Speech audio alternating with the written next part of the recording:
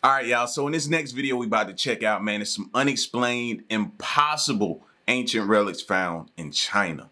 All right, so we're going to check them out. So if you're new, you know what to do. You already know. Hit that subscribe button, run them likes up, and let's see what they found.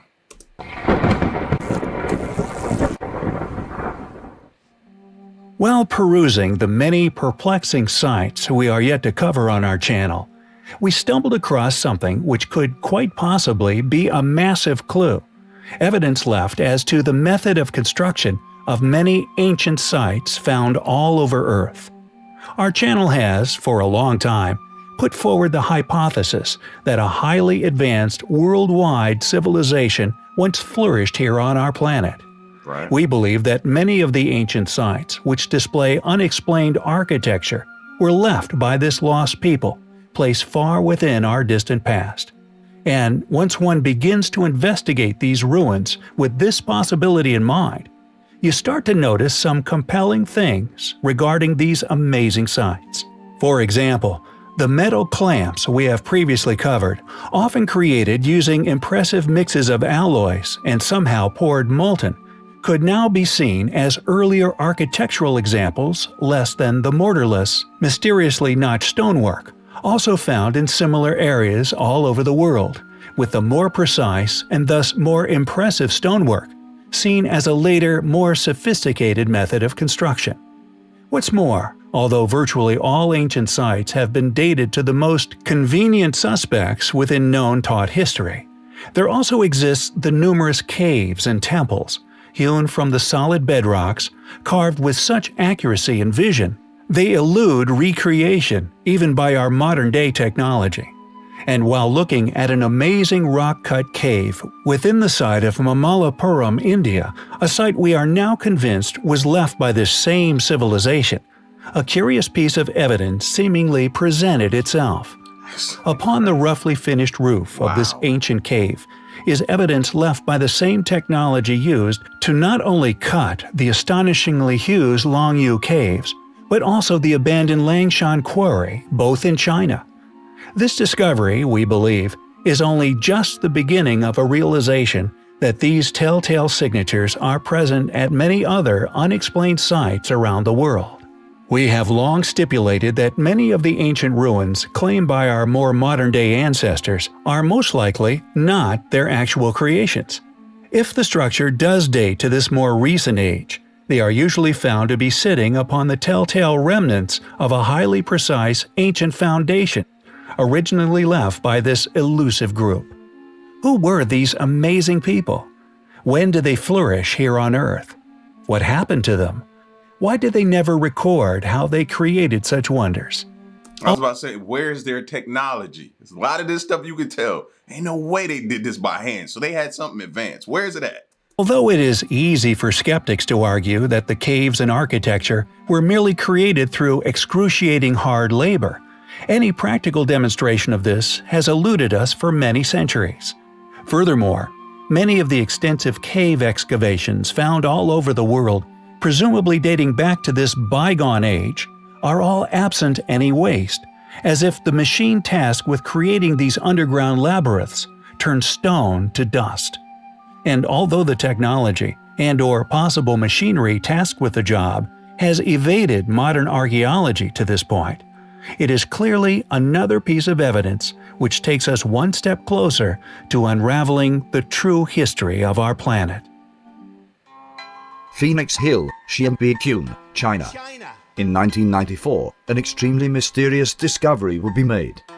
Considered by the Chinese as the 9th ancient wonder of the world, a series of 24 ancient, artificial caves were discovered. Specialists have been quietly astounded by them. And the more we learn, the more of a spectacular and mysterious achievement they are seen to be. The first thing that struck explorers was their size. Each cave has a minimum floor space of 1,000 square feet, an unimaginable undertaking at the time they were thought to have been constructed. Officially dated prior to the dynasties of China, which began 3,000 years ago, meaning they are very, very old. The walls of the caves are scarred with strange uniform tool marks. The weird thing about the markings is that they are all set on a 60-degree angle. Every single chisel mark within the cave system without exception is on an exact 60-degree cutting angle. This has led many to suspect that the caves must have somehow been dug using advanced machinery. However, because this feature is unique within our current knowledge of ancient structures, the angle of cutting could indeed have been made by hand, with the purpose of decoration, but this would have made the job of cutting them out even more laborious. Additionally, once the caves had been assessed and explored, a remarkable thing was realized. Although the caves were the result of excavating thousands and thousands of tons of rock, this rock seems to have vanished from existence. There is no trace of a spoil pile anywhere to be seen. It is as if the caves have always been there. No traces of their construction has ever been found anywhere, no cave writings, drawings, tools, or human remains, and nothing within historical records. The cave's construction simply doesn't make sense, and any evidence for their construction doesn't exist. Add to this the fact that the cave systems predate Chinese civilization by some time, and show evidence of being cut out by machine. And the Long-Yu caves undoubtedly become a curiosity to scientific explanation and historical understanding, to say the least. These remarkable caves are a very strong and solid piece of evidence to suggest that advanced cultures have already been and gone on this planet, or that visitors of extraterrestrial origin visited the planet prior to human development. As far as I am aware, these are the only two possible scenarios for the builders of such a construction. The cave systems are well over 3,000 years old and still intact. Whoever was capable of constructing them was also capable of disposing of the huge mountains of rock that would have been excavated, without leaving any evidence of how they did this, or indeed built the caves anywhere.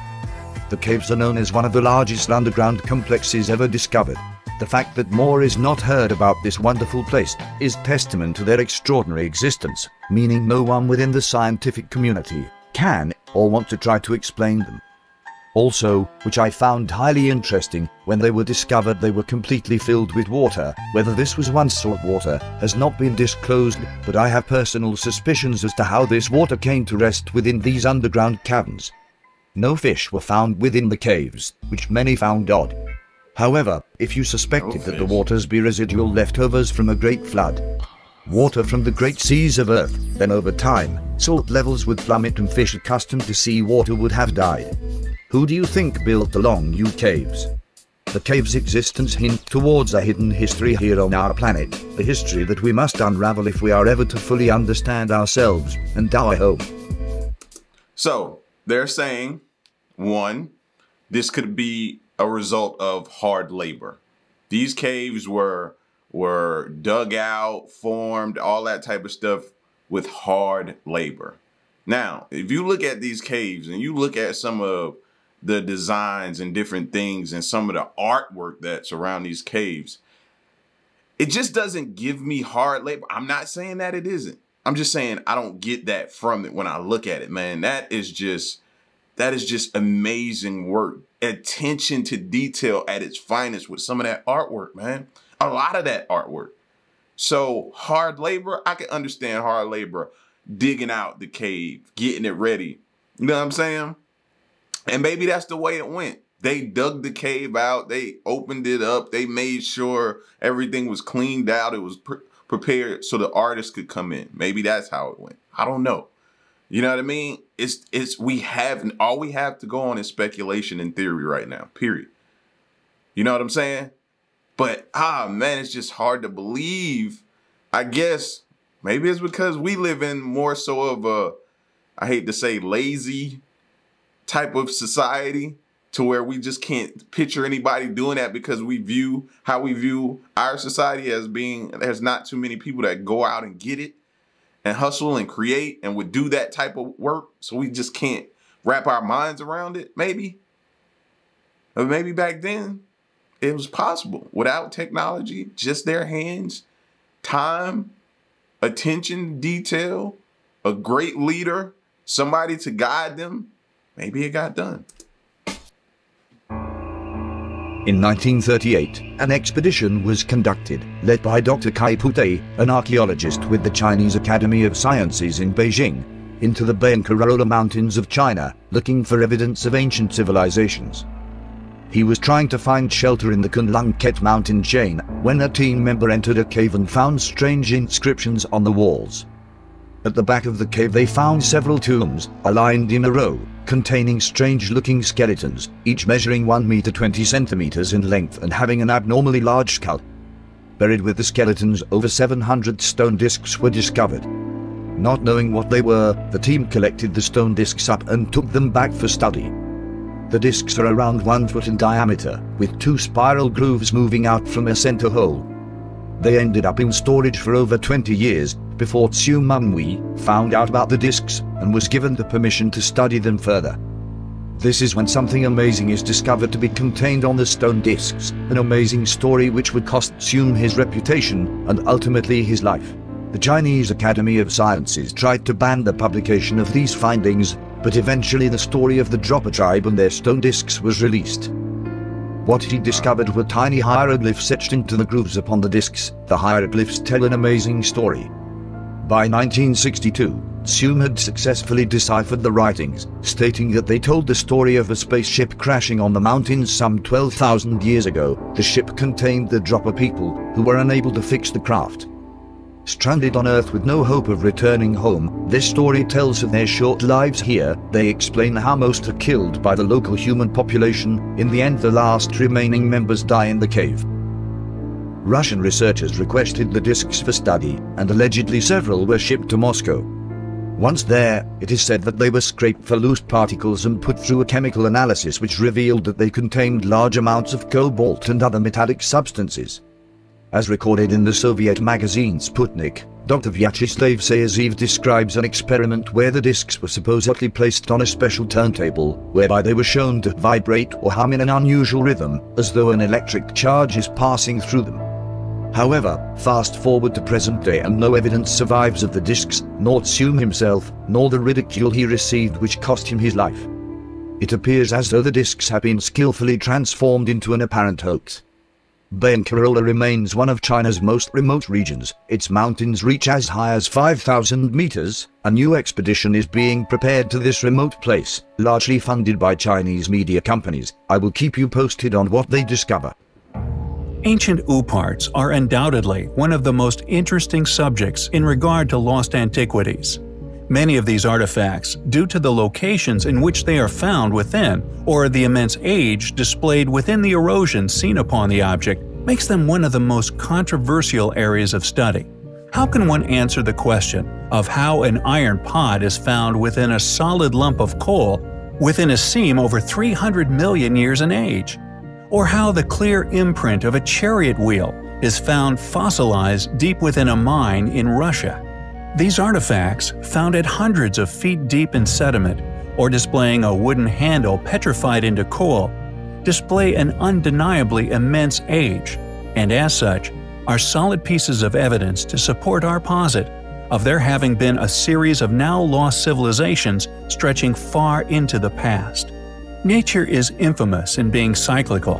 Why then would we not be permitted by mainstream academia to presume this be the case for the climates of the Earth as well? Regardless of this digression, however, the subject of tonight's video is an incredible artifact which we believe to be that of an ancient Upart. However, due to its incredible characteristic, is being masqueraded as that of a much later creation by a far more recent ancestor. Known as the Sword of Gujan, this intriguing artifact has somehow resisted the effects of time, and although it is enormously old, is seemingly as sharp and as shiny today as the day it was made. Definitely don't look old, and it looked like a designer sword, like a designer created that, like somebody from Louis or Gucci or something like that. That's why I was looking at the print on it. This remarkable characteristic, although unexplained, is not the only interesting thing about the sword. It also features an incredibly old form of writing. 8 characters are written in an ancient script, now known as bird-worm seal script, literally birds and worms characters. Owing to the intricate decorations of the defining strokes, it is very old and is attested to be a variant of seal script. In 1965, while an archaeological survey was being performed along the second main aqueduct of the Zhang River Reservoir in Jingzhou, Hubei, The series of ancient tombs were discovered. A dig started in the middle of October 1965, ending in January 1966, eventually revealing more than 50 ancient tombs. More than 2,000 artifacts were recovered from the sites, including the sword, having been found inside a casket together with a human skeleton.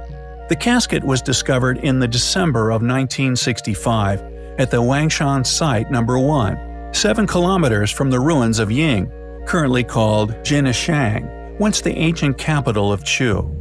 The sword was found sheathed in a wooden scabbard, finished in black lacquer. The scabbard had an almost airtight fit with the sword body. Unsheathing the sword revealed an untarnished blade, despite the tomb being soaked in underground water for over 2,000 years. How did this sword retain its incredible condition? Why does it seem as if it is resistant to aging? What sort of metallurgy did the swordsmith once use to create such an amazing object? That's my question. What type of lost, sword creating technology did they have? How did they get something like that? The only way I could think of something being that preserved is maybe the environment it was stored in, where they found it at. You know what I mean? A lot of times we find different things in the coal and it's well preserved. You know what I mean? Other than that, they had some type of technology to create this sword, man, that we need to figure out. It is clearly an ancient Upart, and one we postulate has an origin now hidden within the bowels of history. It is a remarkable thing, and as such, is highly compelling. Man. In our previous video, we presented a hypothesis, a theory believed by many, one of a now lost or possibly hidden race of ancient giants.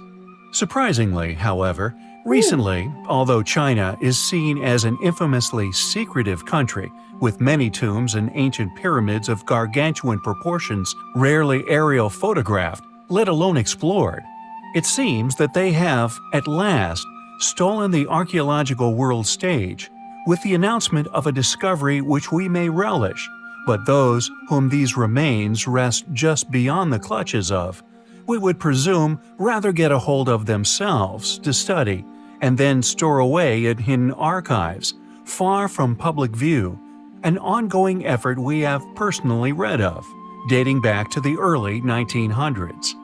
An ancient graveyard, complete with over 500 giant human remains, has not only been accidentally discovered, but publicly exhumed, and most crucial of all, photographed for all the world to see within China. Could this be a retaliatory move with other motives at play? If our previously mentioned theory is true, it would enable man to explain the inexplicably, seemingly impossible size of many of the world's megaliths. Now, we first need to know what they classified giant. How tall did you have to be classified as a giant back then? That's what we need to know, find out. I think I saw in that article it was like 5'9" was considered extremely tall for them like that. So imagine what they would think about us. You know what I mean? Shaq is what, 7 something? Yao Ming is 7 foot something. You know, we have some giants walking around. You know what I mean? So I want to know, what height did they classify that as? Indeed, still standing megalithic structures of the world. How a pyramidal, treasury, and many other ancient architectures, lintels, and top stones, often weighing many hundreds of tons, were not only transported from quarries many hundreds of miles, but placed aloft many meters with seeming ease. Furthermore, we have in the past not only postulated and have also presented reams of witness testimony and photographic corroboration, still to be found in newspaper archives across the Western world, describing these finds, but also the Smithsonian's efficiency in not only dealing with the matter, but disappearance of any further reporting, thus expiration. This also supporting the reason for lost pieces of the puzzle, which is inhibiting us from unlocking the secrets to these sites' construction. Perhaps we may never know the true motivations for such a controversial exposure in China, but nonetheless, the resulting fallout of proof presented for our community is a step closer to the truth. The untangling of a tired and tangled web of lies in which many have weaved. For at the bottom That's of true. Pandora's box, there is always hope. That's true. I feel like that's where we spend majority of our time, trying to unweave the lies and the deceit and trying to figure things out for ourselves, man. I hate that we have to do it that way. Wonders of the Nazcalans.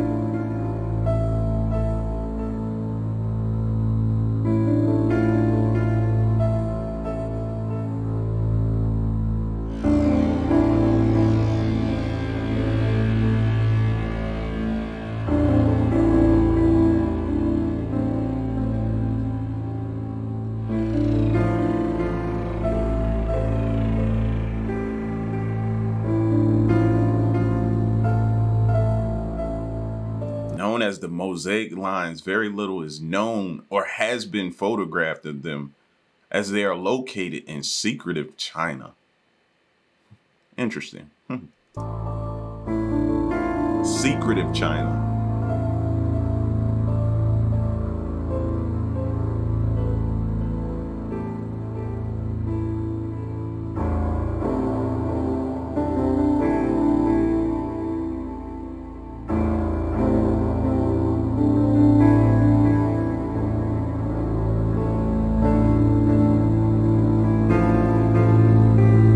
See, that's the thing. It could be artwork, or it could be them realizing that there's potentially something out there in outer space and them trying to communicate through the artwork. I guess that's something that to just be lost in history as well.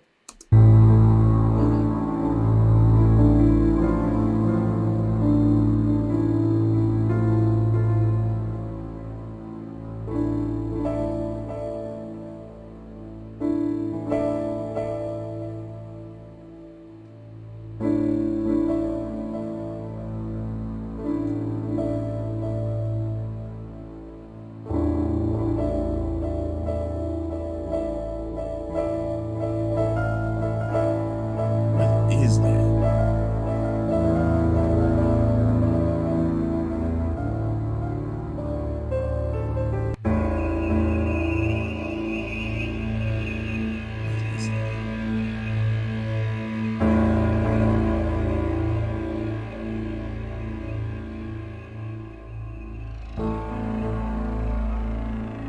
And the bad thing about that is it could be completely nothing. And we're racking our brains trying to figure it out. But what keeps you trying to figure it out is the possibility that it could be something, an answer to something that we want answers to. So stuff like that, man, you just have to take the good with the bad and just keep working at it, plugging at it, trying to figure it out. You know what I mean? When that stuff like that pops up, you're like, are you kidding me? Something else? But yet you're so intrigued that you don't mind it a bit, to say the least. History is interesting though, man. Listen, y'all get at me in the comment section and let me know what you thought of this video. And stick around and stay tuned. Till the next one, I'm gone. Peace.